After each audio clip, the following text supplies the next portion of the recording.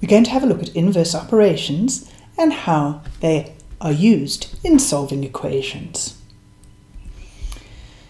To start, let's imagine we have this function machine which takes any input and adds 3 to it. So if the input is 5, obviously the output, when you add 3 to it, will be 8. Now the thing we want to be looking at today is, what if we know the output? How do we get back to the input? So if we know the output is 4, what we're asking ourselves is, what plus 3 will give me the answer of 4? And hopefully that's fairly obvious. The answer is 1. How do we get to that 1, the answer of 1? Well, one way we can think of it is that to get from 4 back to 1, we've subtracted 3. Subtracting 3 is the inverse operation of adding 3. It's the opposite operation. It undoes what adding does. So to get back from 4 to 1, we need to undo the adding of 3 by subtracting 3. Let's have a look at another example. Imagine now you've got a function machine that's multiplying by 4.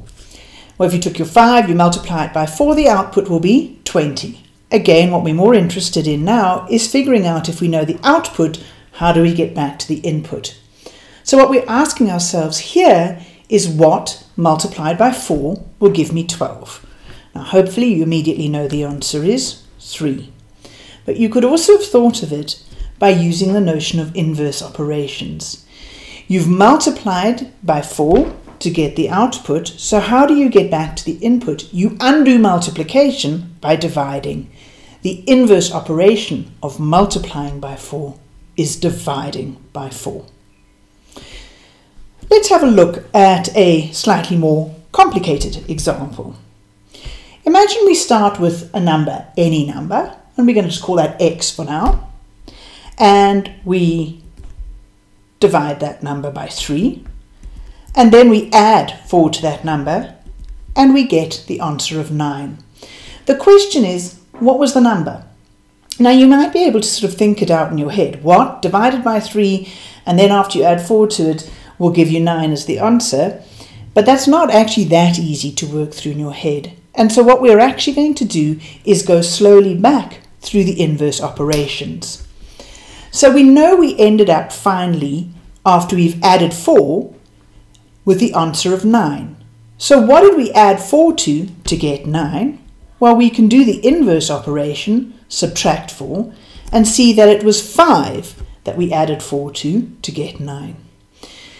Now we want to see, what was it that when we divided it by 3 gave us 5 as an answer, and so we can do the inverse operation here and say 5 multiplied by 3, and we can see that we would have started with 15. Check that it's right. 15 divided by 3 does give me 5, plus 4 does give me 9.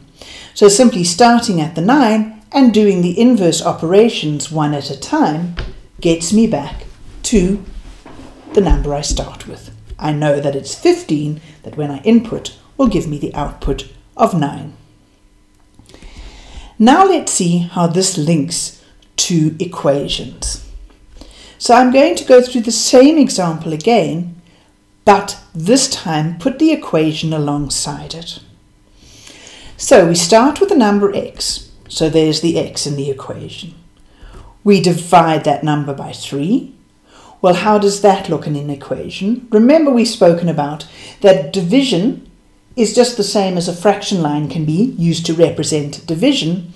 And so showing that your x is divided by 3, your number is divided by 3, can be shown like that. We then take what comes out of that and add 4 to it. So we must put that into the equation. And the answer we then get is 9. So we have to say that that is equal to 9. So this picture here represents the equation x over 3 plus 4 equals 9. Now to solve the equation, we want to get back to x. Let's do exactly as we did previously. First, we're going to undo the plus 4, and that we undo by subtracting 4. Let's do that in our equation as well. And we see that we end up with 5. Now we need to undo the dividing by 3, and we know that the way to undo dividing by 3 is use the inverse operation, which is to multiply by 3. And what we've done here in the picture, we're also doing in the equation. And when we multiply by 3, we see we get to our answer of 15.